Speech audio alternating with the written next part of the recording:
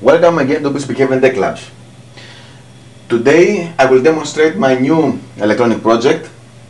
This is a soldering station and I made this out of 30 watts cheap soldering iron, this one over here, and this box here is a controller.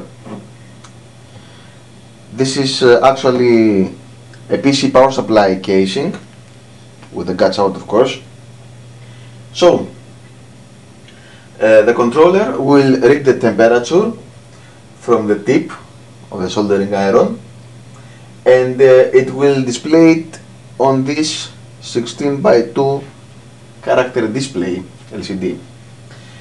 And with this potentiometer here, I can select the set value, the set temperature that I want the soldering iron to operate, and according to this value and to the value that it reads from the tip of the soldering iron, the controller will turn on or off the resistor, the heater of the soldering iron. This green LED will flash every time that the program makes a full cycle, just to indicate that the controller works. And this red LED will be on when the heating resistor is on. And I chose to control the heating resistor with a triac rather than a relay for many reasons. Okay, so the temperature is acquired by this thermocouple here. I used a common K-type thermocouple like this one over here.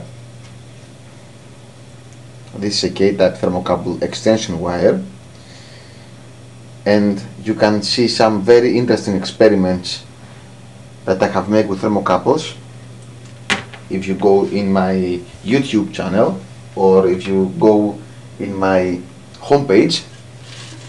And what I have done is I stripped the wires of the thermocouple and I used only 2 wires. These are the 2 different wires that I used.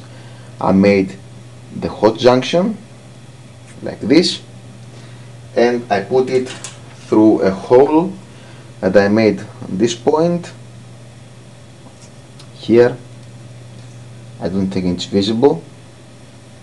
Here there is a hole here, and goes right above the tip of the soldering iron, and this gives me better readings, more accurate, and also I have faster response to temperature readings. So let's see it in action. When I turn it on, you will see this is the tip temperature. It's 29 degrees right now, and this is the set point. This is 150. I can change the set point with this potentiometer like this. It goes up to 468, and this bar here gives me a visual display of the temperature. For example, I set it to 320 degrees there. As you can see, the green LED blinks, and this means that the controller works, and the red LED is on, and this means that the heater on the soldering iron is operating. You can see here that the temperature of the soldering iron rises rapidly. So we're getting close to the set value at 320 degrees, and let's see what will happen. Okay, you can see the red LED there, indicates that the resistor is still on, 316, 17, 18, 19, 20. There. Now the LED is off, but the problem is that the temperature will still rise. This is normal because the heater does not turn on and off instantly. So the same will happen now. The temperature goes down.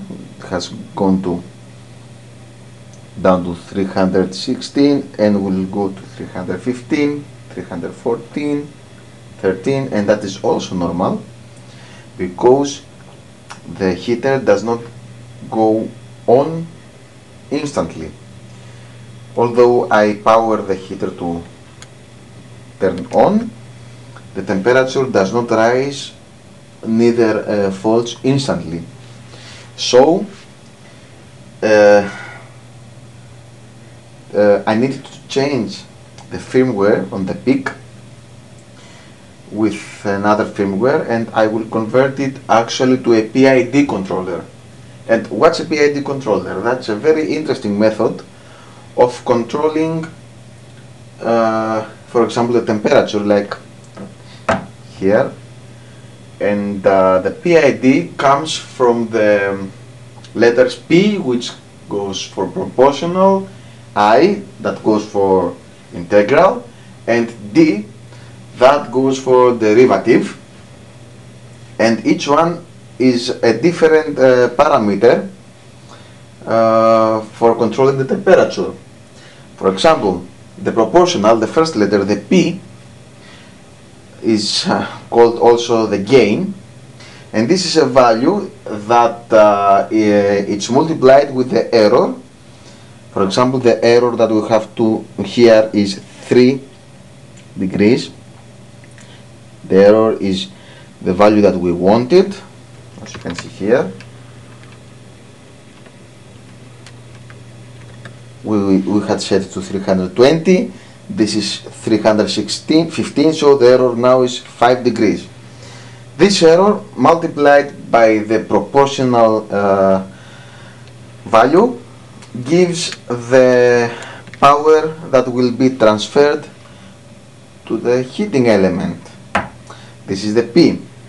The I, the integral, is another parameter, and this parameter will actually read the errors over time, for all the time that it operates, and it will generate another value that will be added to the proportional value, and this will actually eliminate completely the difference, the error.